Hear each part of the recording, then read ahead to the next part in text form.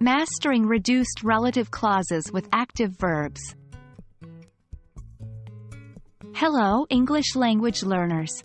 Today, we're going to dive deep into a fascinating area of English grammar, the reduced relative clauses, with a special focus on active verbs. You'll get to understand how to reduce relative clauses with active verbs and make your English speaking and writing more fluid and natural. First things first, what are reduced relative clauses? A reduced relative clause is simply a shorter way to say something that you could express with a full relative clause. They make sentences more manageable and easier to understand. For instance, instead of saying, "The dog that is running is mine," you can say, "The running dog is mine." In both cases, we mean the same thing, but the second sentence is more succinct. Before we discuss reducing relative clauses with active verbs, it's essential to understand what active verbs are. Active verbs show an action performed by the subject of the sentence.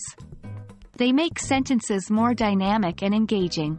For example, in the sentence, "The cat chased the mouse," chased is an active verb showing the action performed by the cat.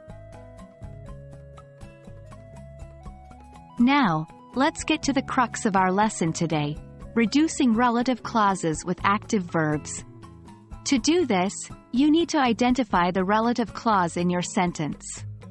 Then, drop the relative pronoun and the auxiliary verb, usually be, that starts the clause. The remaining participle can then be used to reduce the clause. For example, let's look at the sentence, "The people who are dancing are my friends." The relative clause is, "who are dancing." To reduce this, we remove the relative pronoun, who, and the auxiliary verb, are, leaving us with dancing. The reduced clause becomes, "The dancing people are my friends." Example 1. "The book that is on the table is mine." Reduced, "The book on the table is mine."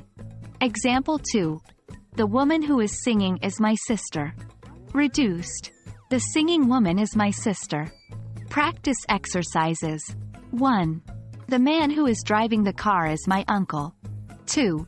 "The birds that are flying in the sky are eagles." 3. "The child who is playing with the dog is my son."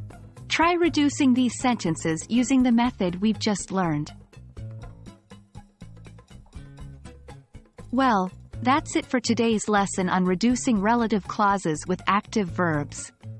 With practice, I'm confident that you'll master this technique and make your English communication more efficient and effortless.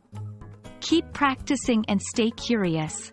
Remember, language learning is a journey, not a race. Until next time, happy learning.